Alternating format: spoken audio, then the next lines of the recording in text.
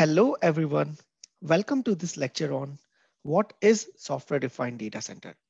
Now, we have divided this lecture into two parts. In part one of this lecture, what we will be discussing about why software-defined data center, what are the issues and challenges with the traditional hardware-centric data center. We will also be discussing how the business models have changed over the past few years. In the second part of this lecture series, we will be discussing about what is software-defined data center, what are the key benefits of software-defined data center, its underlying architecture, and what makes up a software-defined data center. So with that agenda, let's get started. So let's get started with our first topic, why software-defined data center. Now, folks who are new to the term data center itself, this is the slide for them. So what is data center? A data center is a centralized physical facility where corporate computers, networks, storage, and other IT equipments are installed to support business operations live. The computers in a data center contain or facilitate business critical applications, services, and data. Now here are the few reference images. So this is the reference image for Google data center. And this is the reference image of Amazon data center. And as you could see that these data centers are huge data center, which can be size of complete warehouses spanning across multiple geographical locations and serving the business demands. Now, as you could see, the title of the slide says that digital transformation is transforming every business. Now, in this particular slide, I would like to talk about how the businesses have evolved in past few years. As an individual consumers, we all are witnessing how digital businesses are thriving. Let's look at a couple of examples like Alibaba. As you could see that Alibaba Group or Amazon, it is the world's most valuable retailer, but interestingly, they don't own any inventory. Look at the Airbnb or OYO. They are the world's or India's largest accommodation provider, but interestingly, they don't own any real estate. Look at the Facebook, LinkedIn, Twitter, Instagram. They are the world's most popular media owner, but they don't create any content. Same as Tesla. Us, when we talk about Tesla, it is not a car company. We don't see Tesla as a car company. We can say that a Tesla is basically a software which is running on a four wheels. Look at the Uber, look at the Ola. These are the world's largest taxi company, but they are not owning any vehicles. So as you could see that what is their secret? What changes or digital revolution these companies have brought in and revolutionized the entire business models. And when you go deeper into their secret recipe, and their secret recipe is software. They are using software to invent new products, invent new services, and new business models consistently with improved efficiency and performance.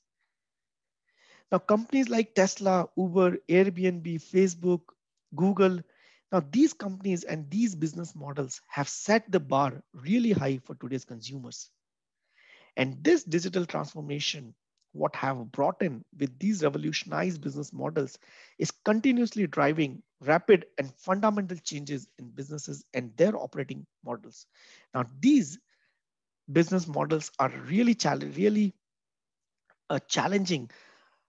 traditional operating business models, and that has become a driving model for every single enterprise customer to start shaping up their businesses, their operation models. Now, this is the slide which says that this digital revolution is not have impacted one specific sector. If you see this particular slide, it says that your digital revolutionize have impacted every single industry in today's world. Our healthcare, our traditional healthcare has got translated or evolved as a mobile health. Our traditional education, classroom-based education has evolved as a massive open online courses like Udemy, Edureka, Coursera, etc. Our traditional power and utilities plants have been evolved as a smart grids. Manufacturing or traditional manufacturing have evolved as a custom manufacturing. A traditional finance services or banking services have evolved as a mobile banking. And last but not least, our traditional devices are evolving as a IoT devices, making our homes as a smarter homes. Smart watch, smart homes are example of those IoTs. So this is the one of the survey, and this is a slide which takes say that 85% of data center will be software defined by 2021. So it won't be a wrong thing to say that, in short, a software is eating the world. A software is the key thing which is sitting at the heart of every digital business in today's world. As an IT team, how does it really matter to us, or how does it really impact to us as an IT team?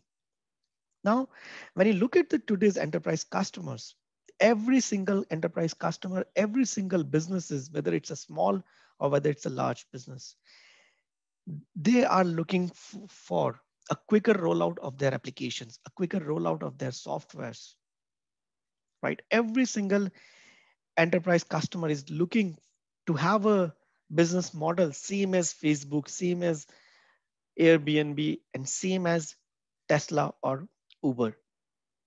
The ability to bring a new applications and services to market quickly is a key to achieve this business success and building a competitive advantage. And that's what every single organization or businesses in today's world are looking for.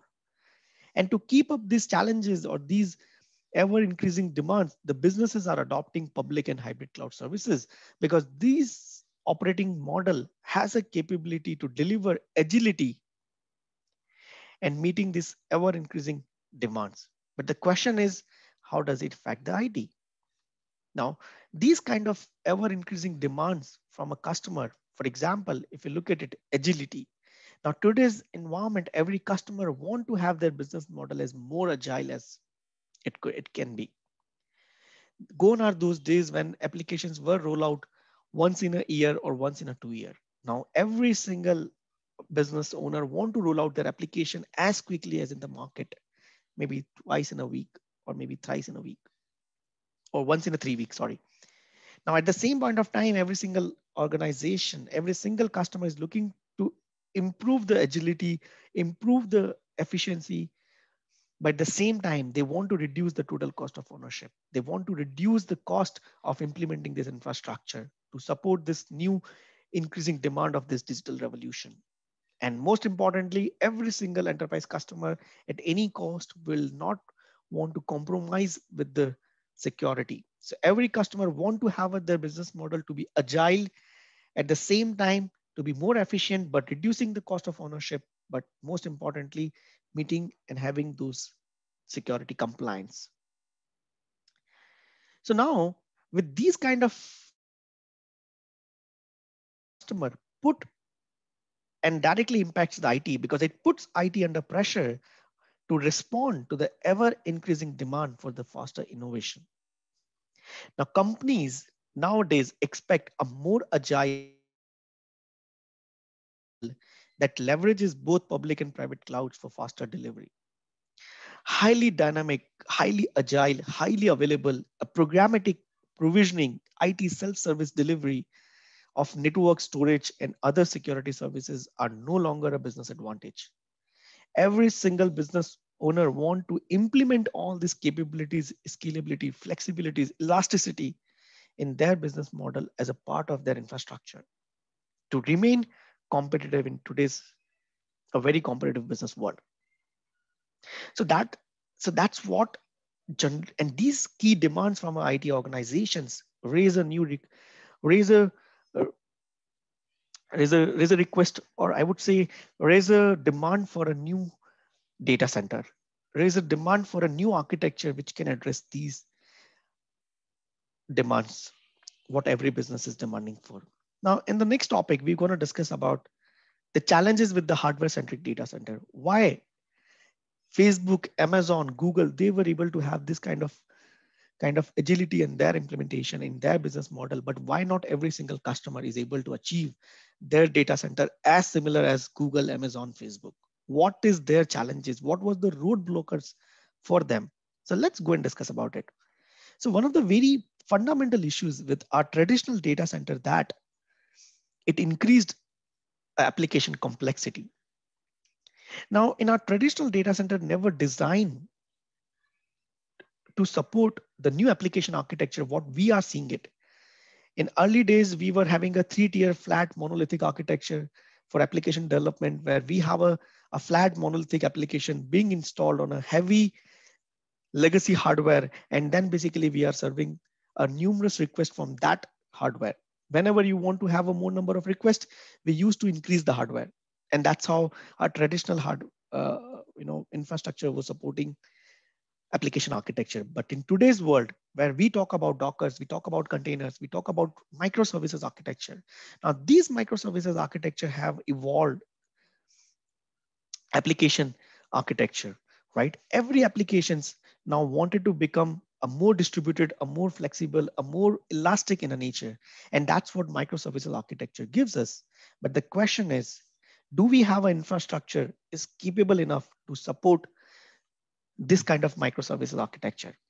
Can we deploy a, a large scale business model in a distributed, well distributed fashion with a traditional hardware centric data center? And the answer is no. The next challenge is deployment agility.